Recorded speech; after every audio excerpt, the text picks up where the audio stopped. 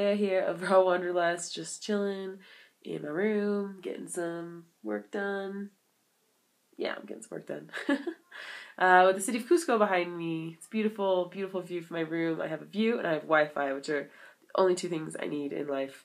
I'm entering my third week here in Cusco. The first week I was here, I was with friends, which was so much fun. I had a really good time hanging out with them, and because I was here last year, I already know the city pretty well, and I just thought it was really fun to show them some of my favorite parts and enjoy it together, you know. And now I'm by myself, which I also really enjoy, and it's not like I'm actually really by myself because I do know people here and I have friends and connections here.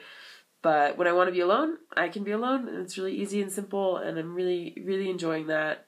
Really enjoying some independence, some work, some writing that I'm doing, just kind of throwing myself in creatively to what I love to do, which is write. I'm going to be filming around the city so you guys can check out why I love this city so much, because it is so special. I just love this city. Buenos días, estoy en camino al Mercado San Blas, where I'm going to have them fill up this 2 liters of emptiness with 2 liters of mango goodness. My friend Anna was here from Brazil and she turned me on to this. You can do it at the market. They have juice stands for like less than $3, so I'll take it.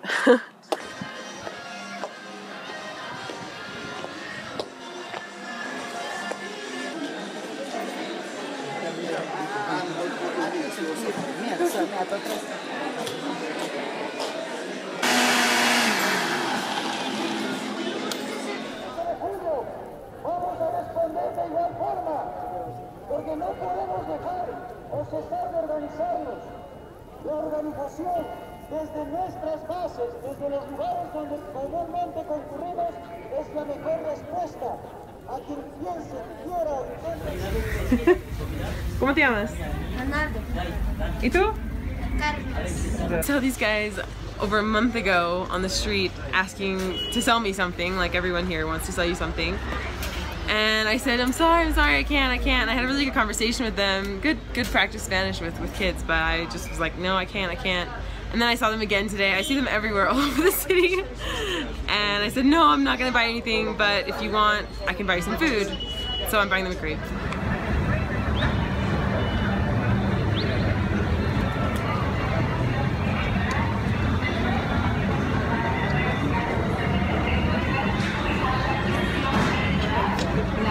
Good morning, buenos dias. The sun has come up like it always does around 7 in the morning, blazing through my window, and today I decided to take the opportunity to actually wake up and not oversleep. And it was a good decision because I've done a lot already. I've edited a video for you guys, I've studied some Spanish, it's been good. And right now I'm about to embark on my morning pages, which is an activity in the book called The Artist's Way by Julia Cameron. I knew about this book before, and I'd actually done all of the processes, all of the workbook stuff in it, and I garnered a lot from it years ago, and then I forgot about it, and then I just got reintroduced to it from a friend who discovered it all on her own and was telling me about some of the benefits she's been getting from doing the exercise in this book.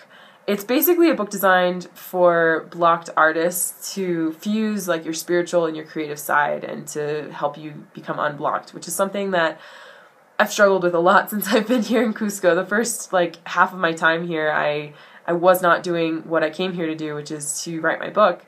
And I had other things to do and see, and I was being productive in my own way, but I was really frustrated because I just was not inspired to work on the reason I came here to work.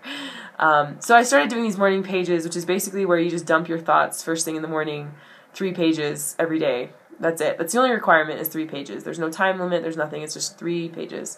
I found that it really helps me just get everything that's on my subconscious out, and I write the most random shit ever, but I don't read it, I don't reread it, I just put it out there and let it be, and maybe at the end I'll reread it all, but I just don't even worry about it. And then it sets me up for the rest of the day being really clear and just being able to do whatever I need to do. So after I do my morning pages, I usually walk down to the San Blas market, get my breakfast, get my big juice for the day, talk to my 2 favorite women there, I practice my Spanish with them conversationally. It's really, really good opportunity.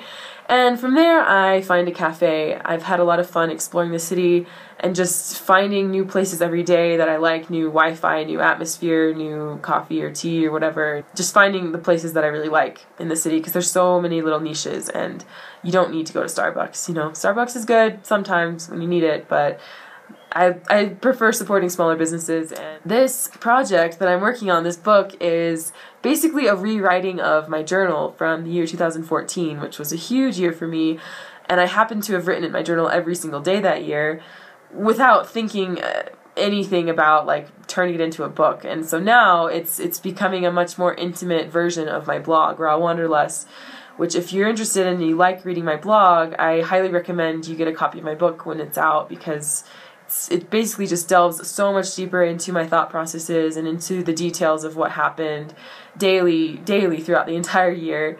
2015 was also a really big year, so I'm like, maybe I should start thinking about that too.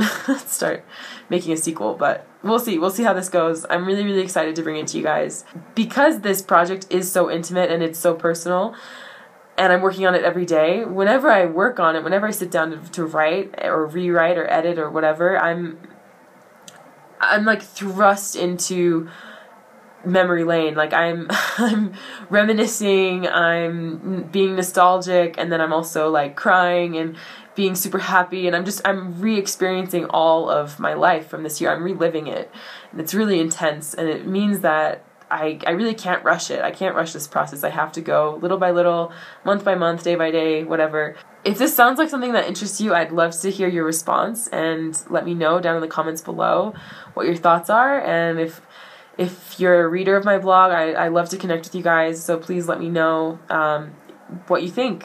I'm interested.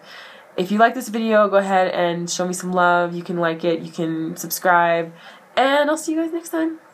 Mwah. Ciao.